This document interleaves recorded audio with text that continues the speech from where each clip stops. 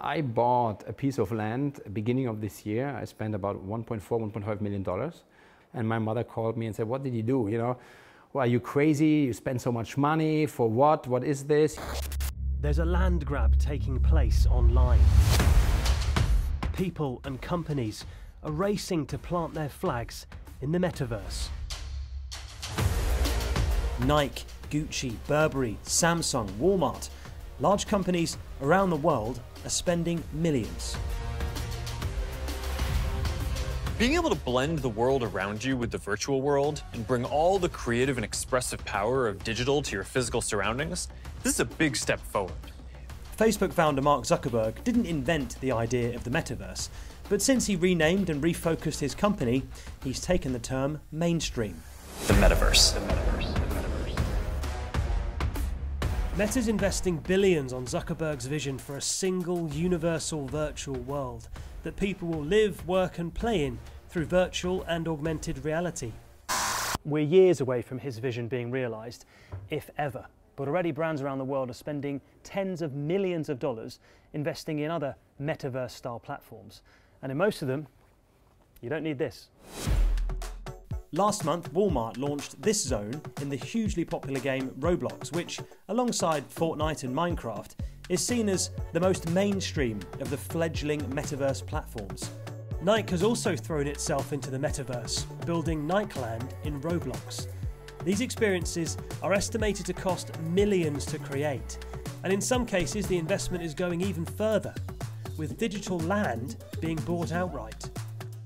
German fashion designer Philipp Plein is one of those betting big on metaverse real estate. This year, when we started to open our first store in London, we made it become a crypto pop-up store, okay? And that was very interesting because we started also to accept crypto payments in the store, okay? So first we started online last year in August, and then we were also here again, one of the first accepting crypto payments inside the store in the luxury textile industry. And this is when I started also to learn about the metaverse. I made a bold step beginning of this year and spent $1.5 million for a piece of land because I was thinking, okay, I'm starting all over again, right? I have a brand since 24 years, but if you would build a brand today and you look into the future, how would you do it? As an early adopter of crypto products, Philipp sells all his clothing in cryptocurrencies like Bitcoin and Ethereum. Plein Plaza, as it's known, is a work in progress.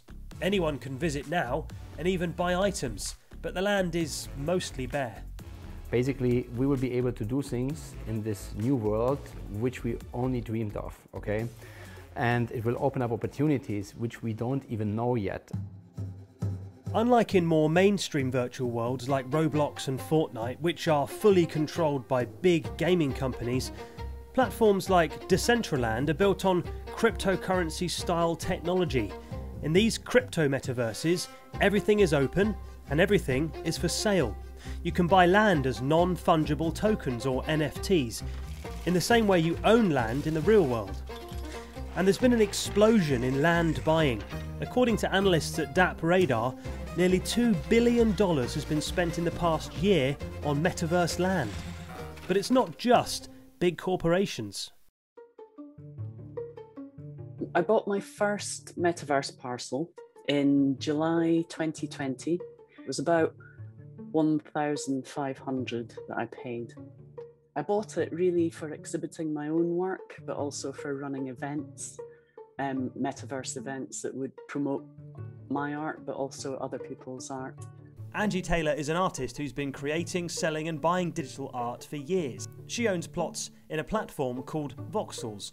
This is my gallery, it's called the London Gallery, and I built it myself. I started chatting to other female artists on the kind of crypto art scene who were saying that they just felt underrepresented and needed somewhere to kind of promote their work. So I said, well, why not? Why don't we do an exhibition in Crypto Voxels? So I put together this exhibition called the She Art Exhibition, and it was the first exhibition of crypto art by anyone IDing as she. Angie also makes clothing for avatars. When I first entered Crypto Voxels, I thought I need an outfit. So I started making my own outfit, and I decided to base it on myself at the age of about 18. At the time, I had a huge red Mohican, and I used to wear Sedition-made t-shirts.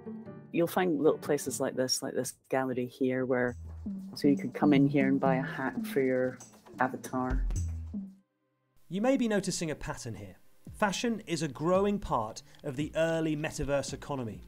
While some fashion houses are dipping their toes into this world, with one-off NFT clothing collections for example, the Fabricant in Amsterdam is going all in. They only make digital clothes here. What's your favourite?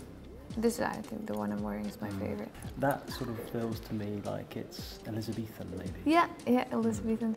Amber J. Sloughton is the co-founder and lead designer for the Fabricant. When we started, everybody called us crazy because they were like, why would you need this? But we very strongly believed in the idea that in the future people would wear the digital items. What we wanted to do is take the two things that clothing is apart. So on the one hand, you have clothing that is functional, which keeps you warm and it protects you. And on the other hand, clothing is a form of self-expression that basically lets you share the message of who you are and with everybody around you, let's say. So to take those two apart is basically what we did, and that we can do with technology only. We don't need anything else. The company is selling digital garments to customers costing anything between $100 to thousands. Their record was for a digital dress which fetched $19,000. The company's just raised $14 million in funding and is hoping to grow and become profitable as the metaverse materialises. Like a lot of the people and companies we're talking to, you're investing in the metaverse.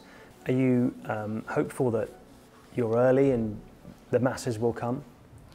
Yeah, I think there will be for sure like a mass market in this, because if you think about the younger generation already, they already play games. Like for them, there's no distinction between virtual and real. It's a natural evolution that we will be able to communicate from anywhere in the world, anytime, with each other. But it still needs to be built. The metaverse land grab is of course a bit like history repeating itself. Remember Second Life? Some firms like IBM poured money into building conference centres here when this virtual world took off in the early 2000s. But within a couple of years, the facilities were abandoned and discussions of the metaverse were forgotten. Mateen Sudagar is a successful metaverse landowner and NFT collector. I don't think people truly realize, or companies truly realize, how much money, capital resources, passion it takes to build out this metaverse or parts of the metaverse. There's just so much momentum you need to be something that can stand the test of the next 5 years. Whether this thing comes to fruition or not, you got to keep building and keep existing. If anything we've learned from 2017, 2020, 2021 is that 98% of the fluff that comes up here promising big things disappear into nothingness. So that it's very easy to make a landing page that looks pretty and promises the world. There's a lot you have to think about before parting with your money in this space. For Philip Plein though, the answer's quite simple. At the moment, the wrong people are shaping these metaverse platforms. The best way to convince people is to make user-friendly experiences. At the moment, I have to commit, it's not user-friendly yet, because it's for a bunch of tech guys, a bunch of like freaks, who excited about technology, But once we start to make it easy to access, everybody will follow, because the experience will be so much better. A lack of people power is also a problem in other metaverses too. In Horizon Worlds, Meta's flagship virtual world, leaked internal reports also suggest that people are not being engaged for very long. And Angie is finding the same problem where she's bought land. Where is everybody? As you're moving through, you'll notice there's a lot of big white boxes. So these are the spaces that people buy up and then don't do anything with. It makes the area feel dead. The big tech vision of the metaverse is well on its way to achieving mainstream adoption. Roblox, Fortnite and Minecraft have hundreds of millions of users and are developing more metaverse-style utility all the time. The crypto metaverses, despite being more true to the fully open vision of the metaverse, are clearly not drawing in the crowds yet. Some analysts predict that these worlds will explode in the next 10 years, with people spending 6 hours a day plugged in. But which version and which land these people will choose to populate is very much unknown.